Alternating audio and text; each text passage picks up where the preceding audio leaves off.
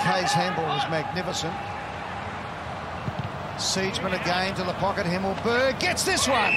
That's the way to take a mark. Beautiful play. Used his body to put Smith out of business. Himmelberg is out of the game. It is a right hamstring concern.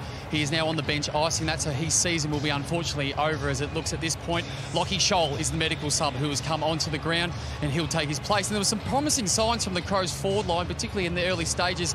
They used the handball really well, and you can see Himmelberg pulling up short here, and that's an unfortunate end to his season. So